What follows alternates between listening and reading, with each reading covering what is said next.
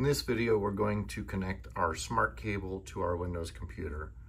So on the computer to start, I've opened the device manager. You can see I've got a couple of keyboards already showing on there, but when we connect the SmartCable, it'll add in the third one. So when we look at the SmartCable, this is the unit we're looking at. As you can see, one end of this has a USB plug on it.